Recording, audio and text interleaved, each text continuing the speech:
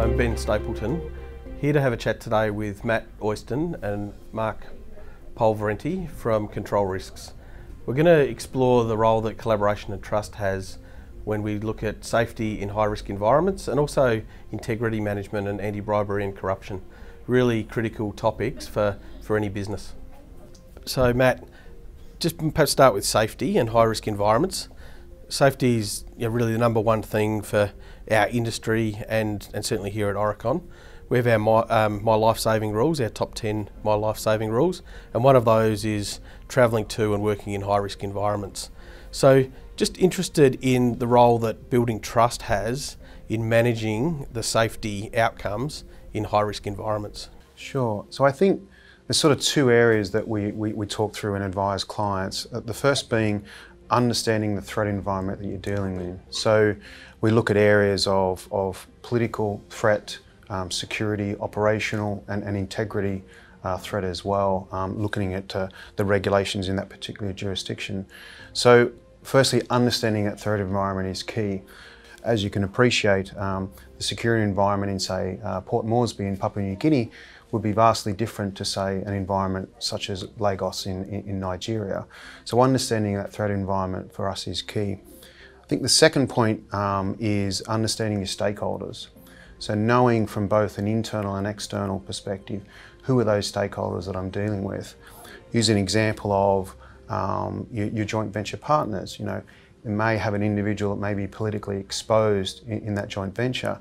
Well, a change in a political environment may impact your ability to operate and actually the safety and security of your particular employees working in that environment. So I think doing those two things really builds a level of sort of trust and confidence with your employees, that they know, look, this is the environment that I'm dealing with, and being able to trust the actual, particularly the external parties that you're dealing with by carrying out those two tasks. So how does collaboration then fit within that building of trust? What do you see in practice in terms of collaboration? So say there's a particular project in a high-risk environment, what is the sort of security function or umbrella that particular joint venture partner is going to provide? That might be quite different to, say, operating in an office environment in a CBD. You might be reliant upon a base building security or the local security services. So that collaboration piece from the start is important. You may recall the unfortunate events that occurred in Nairobi in Kenya back in January this year, where there was 21 people killed during that event. So there was basically an attack on the Dusit hotel. Now, control risk officers were actually located in that same compound. Now, the event occurred, there was a lot of, obviously, commotion, a lot of gunshots that went off. And basically, one of our lead consultants in our office at the time had to make a judgment call as to basically run or hide. So they chose to sort of shelter in place in the office. And in parallel with that, one of our consultants, who was actually external to the compound, actually came to the location and started working with the intelligence and security services, and he knew some of the people there. So what had occurred was there'd been a relationship built and a collaboration built up over the previous years with those particular security services. And he was actually be able to relay information between the sort of forward command posts that had been set up and our employees still within the office. And it very much helped both sides to use that information and really collaborate during that event. And I think the final piece of that, which was important, was after the actual attack, they were able to collaborate with those security services because it became a crime scene basically. And they were able to get access to their facility, to our offices over the coming weeks, when really we were in a sort of business recovery mode. So I think, again, going back to the collaboration piece was important to be able to sort of operate during that business disruption. Interested in what tips, techniques, tactics that you use or recommend to be able to create that environment?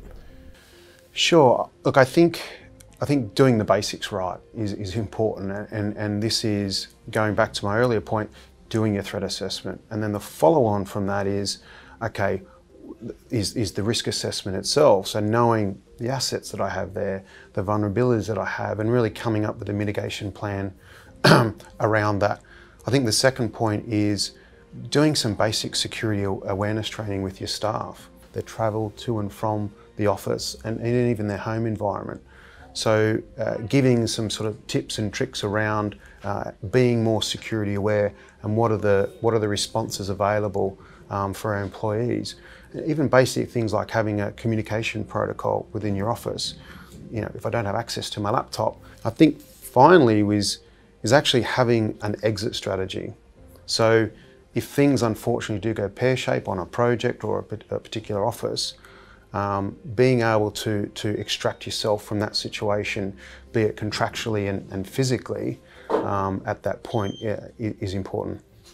I think they're all really relevant. I know from our business perspective, we have people working in high risk environments in a range of different locations, be it on site, in countries that where there is a bit more unrest and high risk situations. So that planning, the conscientious behaviour is really critical. So yeah, thanks for your time, Matt. No worries, thanks, Ben.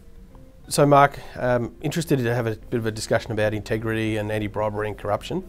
I think there's lots of parallels between managing safety and security in high-risk environments and also integrity management. As it relates to collaboration and trust, I guess what we see there's managing business risk is critical to any successful business. When you have operations in jurisdictions, multiple jurisdictions with different cultures, different business environments, integrity management and ABC is really a key priority.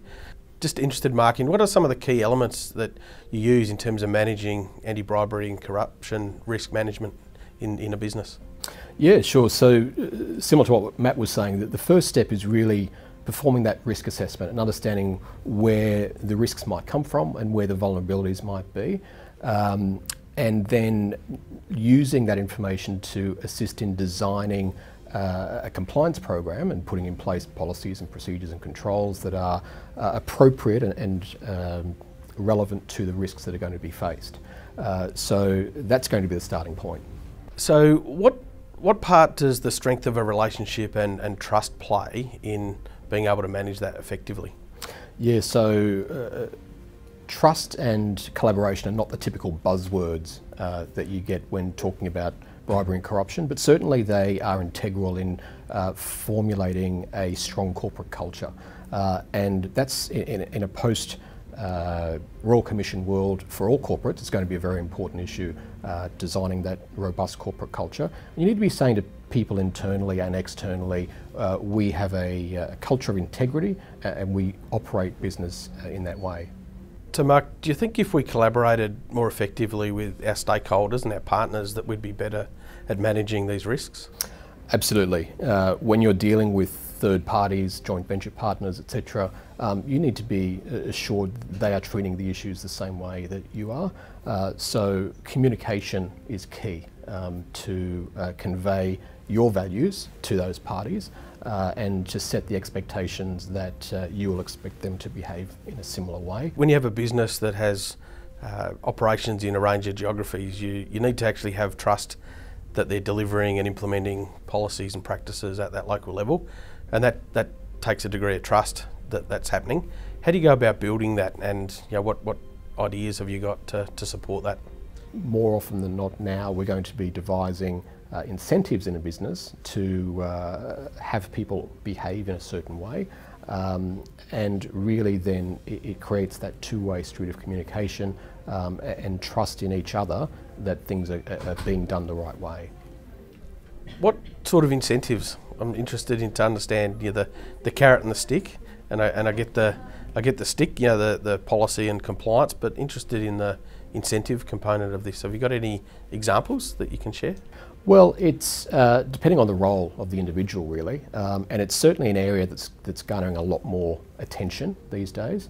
But really about the number of trainings they might attend, the ability of an organisation to behave in a way that minimises certain events that you're not looking to have happen.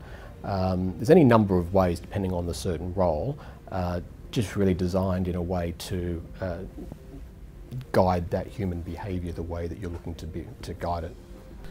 So I think aligned with what Matt talked about when partnering, when you were looking at working with stakeholders or partners in a region, setting up policies and procedures and compliance programs is important. So communicating with those third parties is key in ensuring that the way that they are operating is consistent with the goals that you have as an organisation. They understand really how you operate as a business. It's not a one-stop set and forget process. It's an iterative process where you work together to achieve that common goal. But you also have those contractual issues in place, the rights of audit, those things to be able to monitor behaviour and to not only encourage that behaviour, but to also ensure from a compliance perspective that behaviour is coming forward. I think one thing we find when we're bidding work and we're establishing projects in various regions is there's this tendency to rush to get into the project, and I guess what I've learned out of this discussion is the importance of not just assuming our expectations are the same as our partners and having that conscious conversation around safety and security management, integrity management with our partners, just so that everyone is on the same page, and that in the event that something does happen, that we're all prepared and all aligned to be able to manage those risks. I think it's a really important piece. Thanks for your time, Matt and Mark. Really appreciate it. Pleasure. Thank you.